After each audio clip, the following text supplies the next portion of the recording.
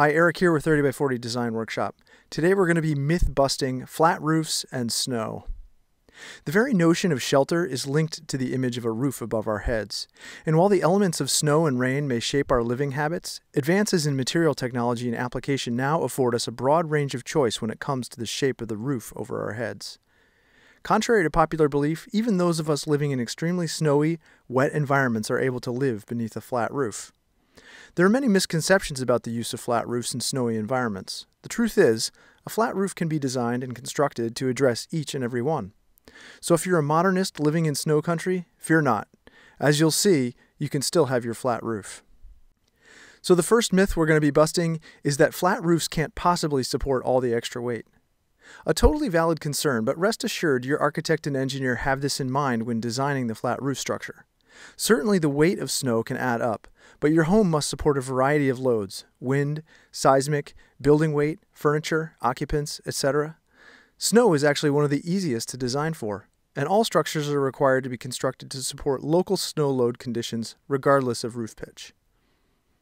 I typically find that the depth of the structural framing required to support snow loads on flat roofs in my area coincides nicely with the amount of insulation I'm required to provide anyhow.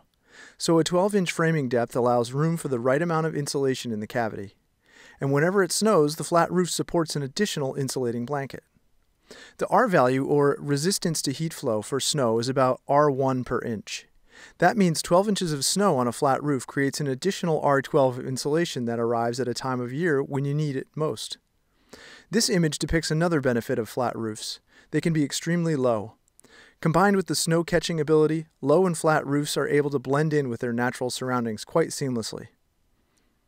Employing a combination of steel and wood on this connector roof, the architects engineered the roof to support sustained snow loads while capably protecting the walkway below from snow accumulation.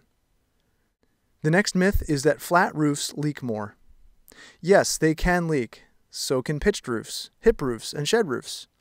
However, when properly designed and installed, a flat roof will have as good or better weathering characteristics than a pitched roof. Your architect and builder are reminded of everything that you see in this image: the furniture, the finishes, your belongings, when they're designing and constructing a flat roof. None of us want water damaging your stuff. A flat roof must be constructed much like a pool. It must be 100% waterproof. This takes the concerted efforts of multiple parties. It starts with the architect, whose job it is to design it correctly. You must be able to trace the path of a drop of water falling on the building down the exterior face, around the walls and roof planes and crevices, all without your pencil ever lifting up. In other words, water and snow falling outside must stay outside. But all the proper design in the world won't defend against a poor installation. You must hire someone with a specific expertise in the installation of flat roof assemblies, with a commitment to using the high-quality materials and systems specified. But don't let any of this intimidate you. You do the same for a pitched roof, right? The next myth is that flat roofs are expensive. Relative costs can be hard to quantify, but I would argue that flat roofs are materially more efficient than sloped roofs. This is for two reasons. First, you're using fewer resources to construct the actual roof assembly. It takes quite a bit of material to construct a pitched roof: shingles or metal, rafters, ridge poles, insulation, bracing, collar ties, etc. And second, flat roofs ensure that you're heating and making use of all of the space you construct. Oftentimes, space that's above the ceiling plane in sloping roofs is underutilized or must be heated because there's mechanical equipment housed there. This home by architect Tom Kundig is an elemental composition in the harsh, high desert region of Idaho. The geometries are composed of concrete block that simply define the volume of the home. It's hard to imagine that these proportions could be achieved with a pitched roof. Granted, some of the materials and installation costs for flat roofs can be more expensive than those for a traditional sloped roof, but cost comparisons really depend on the final material choice. A properly designed pitched wood shingle roof would cost more than a flat roof with a waterproof membrane covering the same floor area. There's a good reason flat roof systems are used in commercial buildings. They're cost efficient. The next myth is that flat roofs are flat. Anytime architects speak about a flat roof, they really mean almost flat. This is because every flat roof must have some built-in pitch, usually a minimum of 1/4 of an inch per foot for it to shed water. There are essentially two ways of shedding the water that accumulates on flat roofs. The simplest is to pitch the roof to a scupper or, as in the home seen here, to the roof edge. The second is by locating one or more drains at various points along the flat roof, piped separately to drain away from the building.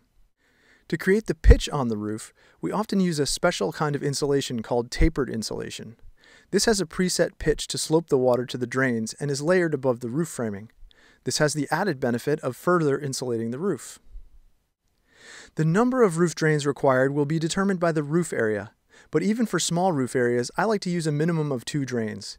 International building codes require some means of handling overflow if a drain becomes clogged. This can be an overflow type drain placed roughly 2 inches above the main drain, or a scupper placed at the wall edge. A scupper on this roof can be seen peeking out of the copper flat roofed volume. The bottom of the scupper indicates the roof level behind the parapet wall. The wall height was set by the coursing of copper panels, and the overall facade proportions, and the height of the flat roof this wall conceals are independent of the wall height. The next myth: flat roofs are maintenance nightmares. Unfortunately, to own a home is to take on maintenance, which comes in a variety of forms. A flat roof requires maintenance, much like any other roof, and a roof with drains requires more attention than one without. But as I said earlier, proper design should ensure that this maintenance is minimized, and that drains remain functioning even when seasonal maintenance takes a back seat to a busy life. Clearing debris from drains and scuppers is of paramount importance on a flat roof, but it's a straightforward task similar to gutter maintenance. A quick sweep of the roof and an inspection of the membrane for tears should be done when cleaning the drains, and tears fixed when noticed. Armed with this knowledge, and partnered with a professional experienced in the design and construction of flat roofs, you can enjoy your slice of modernism even when surrounded by snow.